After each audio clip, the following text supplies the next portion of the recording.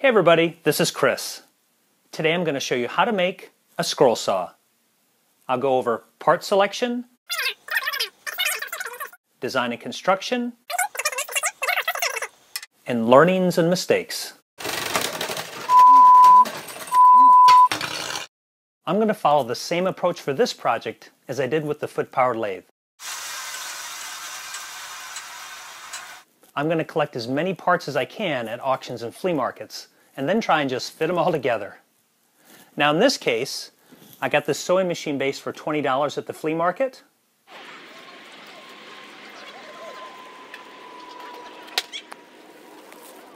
And then I really lucked out. I got this scroll saw assembly at an auction for $40. Put in this light. All this stuff, put in the light. We'll give you $10. Now I would have gladly paid more than $40 for this assembly because I just love the challenge of fitting all this together and making it work. So the real challenge for this project was to figure out how to get the power from the foot pedal to the assembly. I originally was going to come through the top with the leather belts and then try and transfer the power over on top, but because this bar is on this side of the bracket, it would have got really complicated in here. So I decided to go underneath. Now I have many parts from the flea market.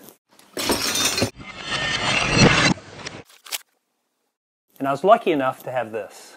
And this is perfect because I can mount it underneath, have a pulley on one side for the leather, and then transfer the power over.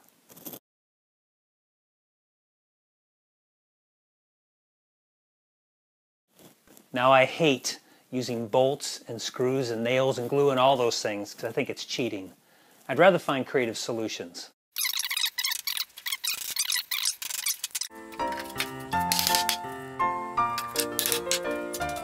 But in this case, the area is so limited, I really had no choice.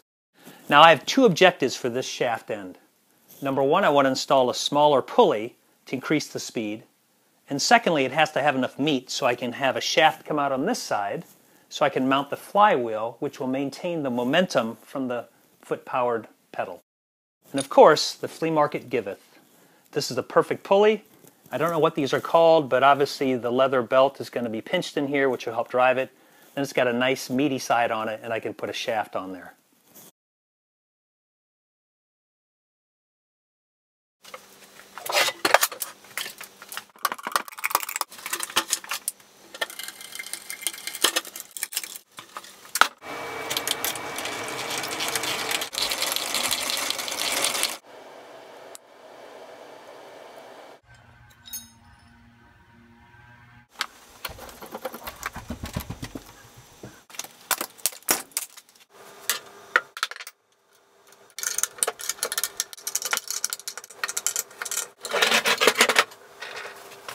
Now this shaft setup is not ideal.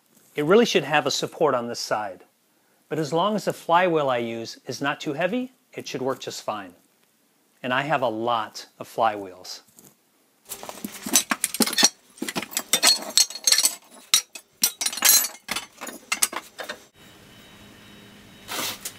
Now the flywheel I'm going to use is not a flywheel at all. It's a wheel from an old metal dolly. But it's a small diameter, so it will spin quickly and maintain the speed and the momentum that I want to have for the saw.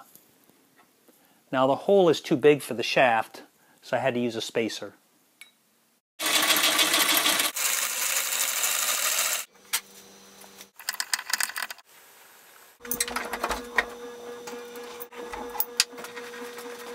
Now I'm going to install the leather belt, and for that I'm going to use electrical tape and a paper clip.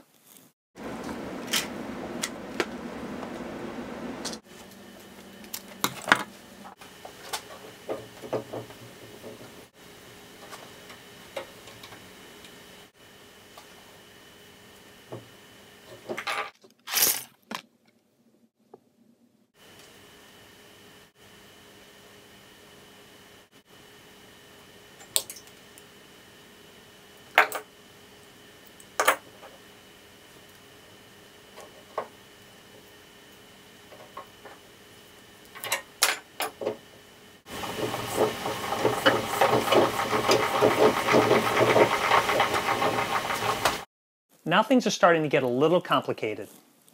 I've already sprayed the parts with belt dressing, which will make it sticky so the belt won't slip, but I still need an idler, and there's not much space in here. So I have two requirements. Number one, I want it mounted from the top, so nothing gets in the way here. And secondly, I want it to be adjustable. Now that was a real challenge, so I had to come up with some pretty creative solutions. All right, let's go over the idler design in detail. For the idler itself, I wanted a wheel that was lightweight and turned easily, so I used a skateboard wheel. For the adjustable portion, I had this screw that already had a handle on it and another piece that went with it.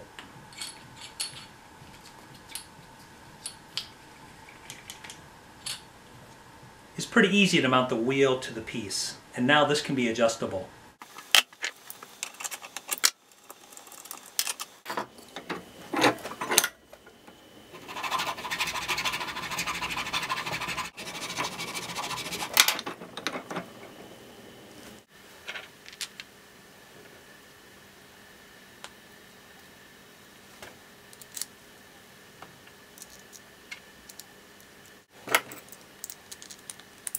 Now recall I wanted this mounted from the top, and so I had to create what I call the stack.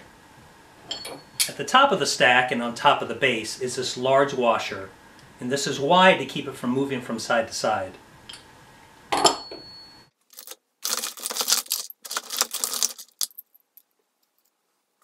The bottom of the stack consists of this open face bearing. I'm not sure of the technical name. Then I have a washer inside of it. And this presses up against the bottom of the base. And so I can mount it tightly and it won't move, so it'll be very stable. And secondly, I'll be able to rotate it so I can have an adjustable idler. Now I have to get this set up onto this screw. So continuing the stack, I have this pulley that fits perfectly inside of there, and it also fits the screw.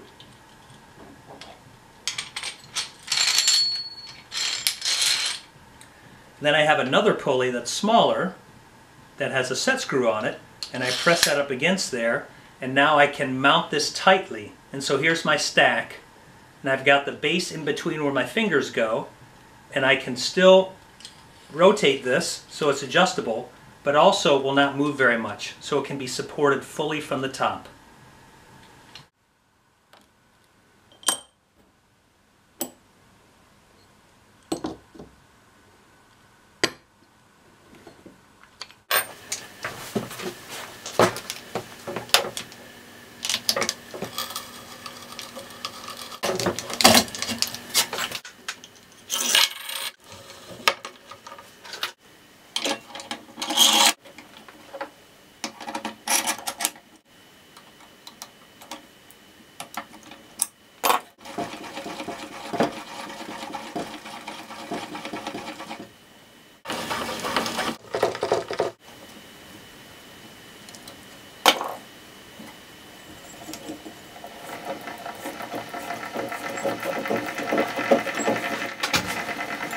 Now I've transferred the power from the foot pedal up and over.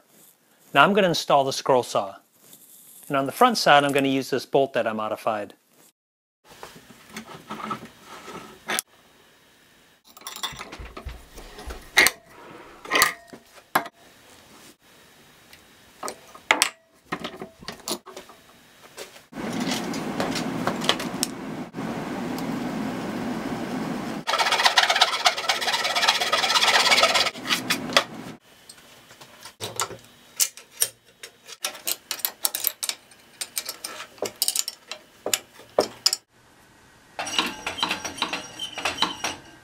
For the back support, I wanted to make a custom bracket. So I went to the flea market and got a music stand for $2, and that worked perfectly.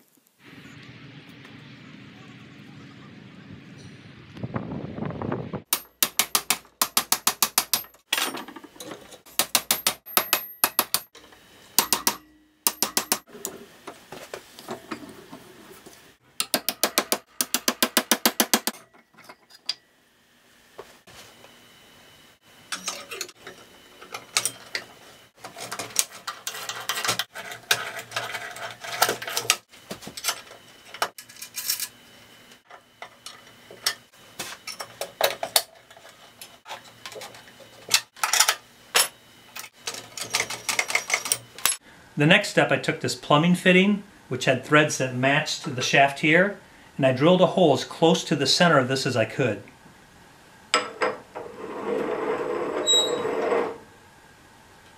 And then I took the music stand stem and made the linkage to connect to the scroll saw.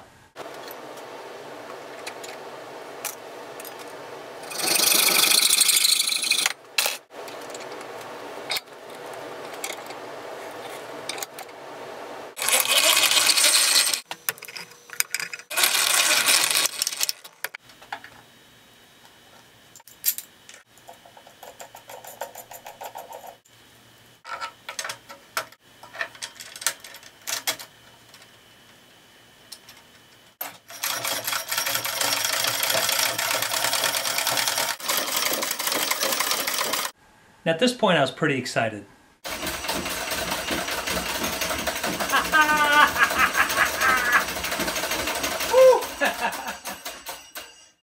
And then I realized my first mistake.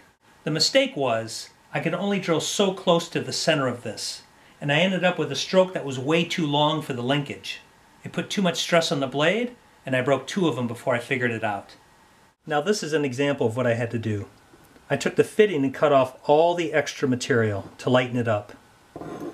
So now I just have this piece. And then I took a piece of steel and mounted it to the front of the bracket, so this is the part that's spinning. And then I drilled a couple holes at different lengths that are offset from the center until I got the right stroke length.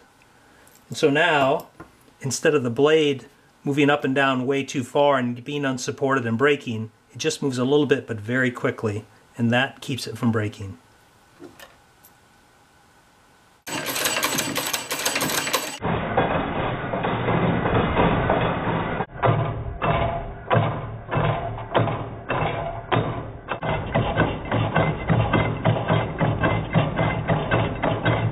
Now for my second learning/mistake.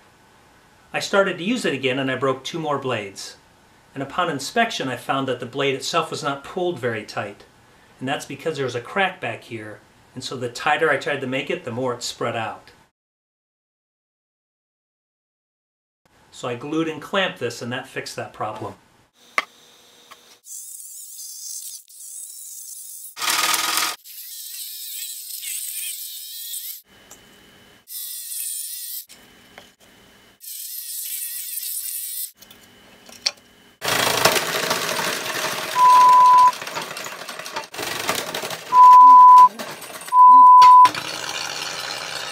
Now for my third and final learning/mistake. I started to use it again and then I broke 2 more blades. That's a total of 6. But this was truly a rookie mistake. You see, before I built this scroll saw, I had never used one before. And I realized I had the blade upside down. So the flat portion of the blade was going up, which would pull the board up and cause the blade to break. So I got the flat portion on the downstroke, and that would hold the board in place, and then the blade didn't break anymore.